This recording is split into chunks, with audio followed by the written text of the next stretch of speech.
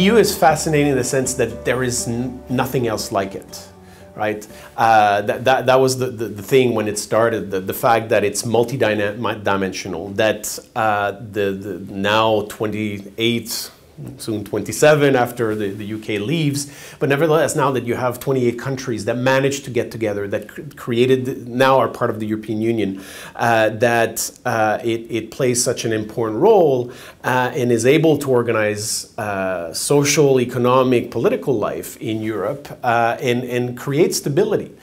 In a way, a lot of people say that the EU has been the most stabilizing force in a continent that was ravaged by 2 world wars and other minor wars. And if you look at what's happening in the Balkan, is the same thing, right? There was the Balkan Wars in the 1990s, and now as these countries become members of the EU, they're becoming more stable. It doesn't mean that politics doesn't happen, that you don't have disputes, but at least it provides a mechanism whereby these disputes can be settled in a peaceful way.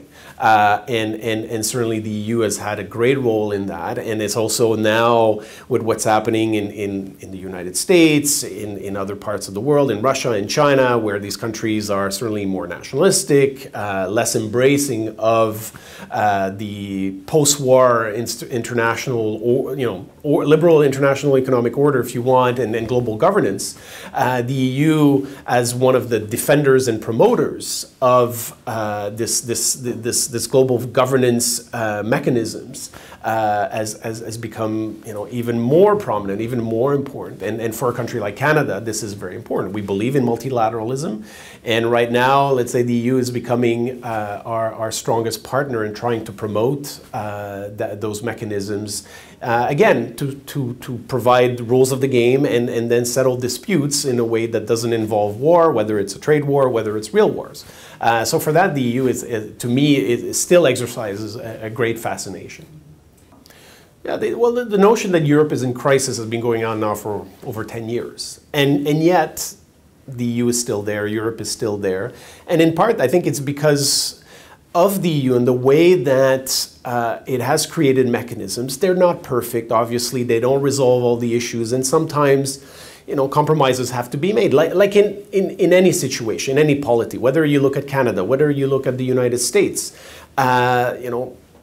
politics is messy, but ultimately the question is, does it work? Does it lead to some kind of agreements that try to deal with those crisis situations or those problems as they arise? And I think the EU has managed to do this over and over again. If you look at the economic crisis, the fact that it has managed the crisis as best as it could, given that there were 28 countries around the table, that many of these countries were actually bankrupt, and that other countries had to bail them out. The EU did manage to federate and create compromises and cooperation and even push European integration further than most people would have thought possible before the crisis. So in a way, there was the crisis created an opportunity, and the EU responded, maybe not right away, maybe not in the way that most people thought was the most effective way of doing this, but nevertheless, ultimately it worked. The euro is still there. The countries that we thought would leave, like Greece, did not leave as a result of this. They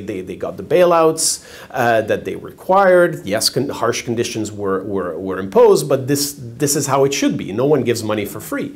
And it was all done in a peaceful way, even if the rhetoric sometimes was not that peaceful, but nevertheless, it worked. And it's the same with migration. Yes, a deal with Turkey was done, but what else could have been done at the time? Still, millions of people came in. Yes, it might have fueled populism, but populism is not just an issue in Europe. It is an issue in the United States. It's an issue in other countries.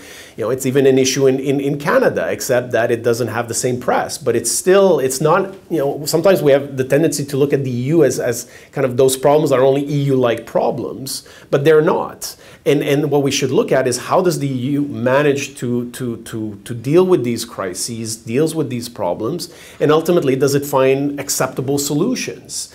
And overall, it seems that it does, and it seems that the fact that it has the possibility of bringing these countries together, of bringing these people together, of having, pooling the resources to deal with those problems, I think that's really what's important. Whereas individually, if those things had happened, the countries would not have been able to do this. It would have created even more problems, even more resentment.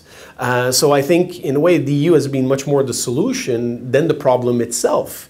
And we have to be careful not to confuse the two and say, well, that's an EU problem or the EU is in crisis. No, these are, in a way, European issues, European problems, European crises. And how does the EU help to solve these problems? In fact, when the EU doesn't manage to, often it's because the member states don't want the EU to actually find a way. And I think that's what we're seeing. And that's why it is very fascinating to study the politics of the EU. But we should not forget that similar problems happen in other countries and their politics also play out.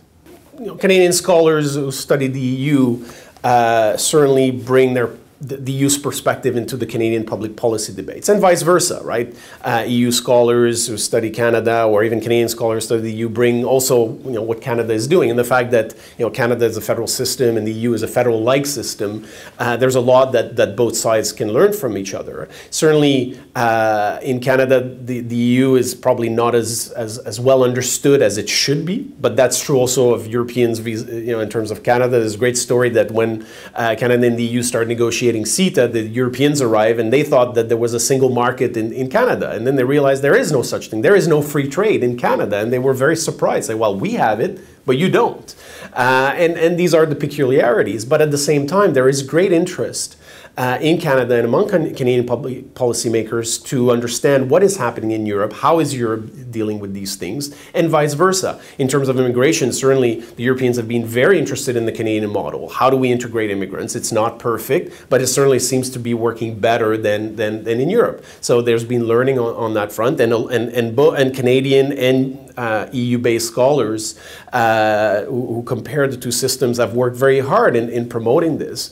And I think there is, somewhere the influence percolates. It may not always show up as like, oh, here's what the EU lesson for Canada or vice versa, but it informs in the back of our minds how we approach certain issues. So certainly CETA has informed my views in terms of Canadian trade policy, and it's raised issues in terms of how Canada is able to negotiate trade agreements. What are the consequences as trade agreements become, in a way, deal more with regulatory issues, and in the Canadian context, often that falls under the provincial competences.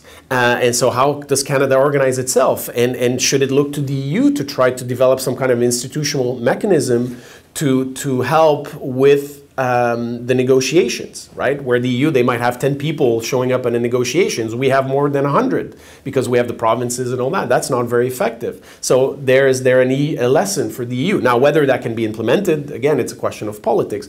But often the EU will have lessons for Canada institutionally.